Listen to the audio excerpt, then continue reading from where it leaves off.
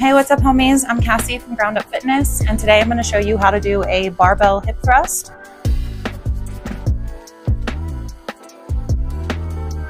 This move is a staple in any glute program.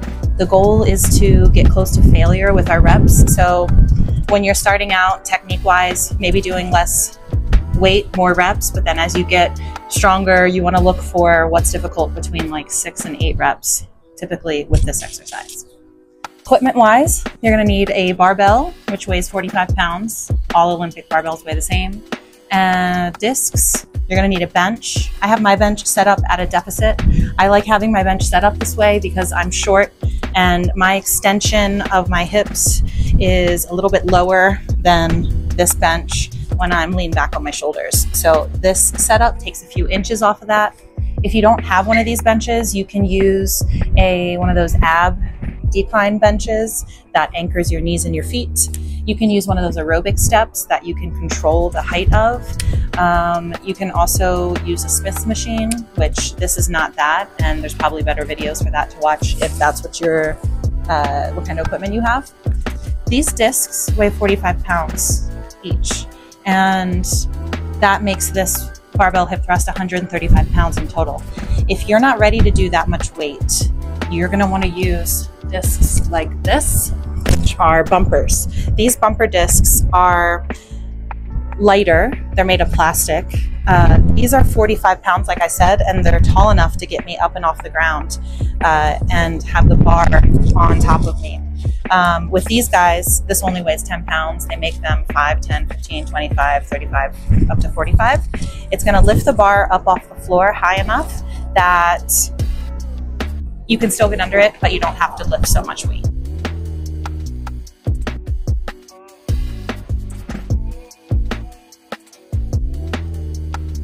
There are also other modalities that you can do hip thrusts with dumbbells or fixed weight barbells. And like I mentioned, the Smith's machine. I'll make more videos for those things if you guys want me to. Just make a comment down below if that's the case.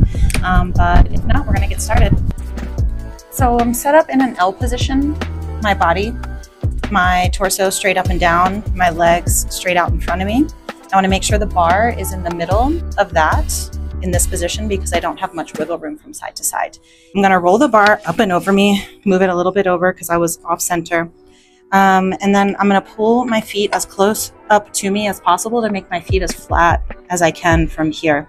My hands go on the bar, palms facing down.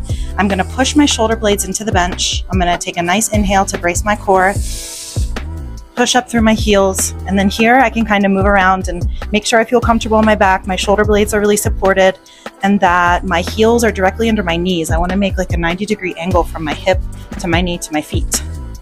From here, I'm going to lift my toes up off the ground, keep my chin really tucked into my chest, lower my hips, get a good stretch in my glutes, and then push up to a contraction of the glutes. You don't want to push up into your low back.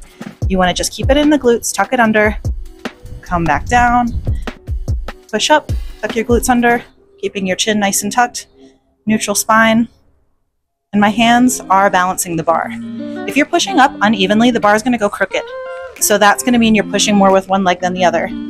Make sure the bar is going up evenly, pushing evenly through both legs, up, squeeze, and down.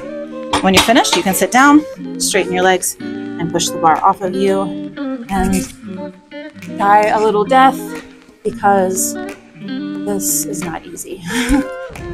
This is another angle of where my back is supported on the bench. I have full contact through my shoulder blades, and I'm able to tuck my chin and push through my upper back without wiggling up or down on the bench at all.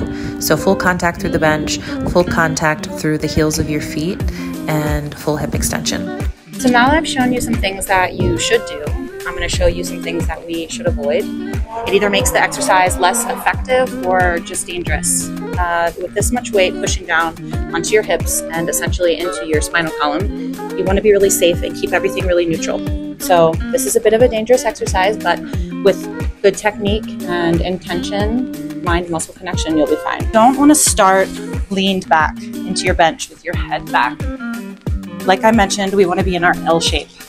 If I start from back here, I lose all of the strength from my glutes, and then I have a really weird curve in my neck, which is also part of my spine. So starting here in an L position is ideal so that you're able to be as backed up into the bench as possible with as much force coming from the glutes. We are pushed up and your feet are in front of your knees. This is gonna put the thrust in my hamstrings, which if that's what you're trying to do, go for it. But most people are doing this for glutes. So again, we wanna be at a 90-degree angle from your hip to your knee to your feet. If your feet are too close to you, you're gonna feel it more in your quads here on the top of your legs. This isn't right. You wanna pull your feet a little further away in that case, under your knees, lift your toes up slightly, extend. You also wanna avoid hyperextending through your back and throwing your head back. This is not good for your spine at all. Tuck your chin into your chest. Push up through the glutes. Now the mess. You don't want to push into your low back at all. Slow and controlled. Then when you're done, sit down and push the bar off of you. Also, when you're putting the bar down, you want to keep your hands on the bar. Keep that stability in your back. Lower down with control. You don't want to put your hands down and then try to do this because this is a lot of weight. Sorry. You should be out of breath, no? If you put your hand down wrong, you like twist into your finger, into your wrist, that would be a stupid way to get injured when you could just keep your hands on the bench, keep everything nice and controlled, and then work your way down. Barbell hip thrusts are a great staple exercise to add into your glute routine so that you can safely and effectively add more weight over time, progressively overloading those glutes, adding volume and gaining strength. Have fun. Let me know if you have any questions.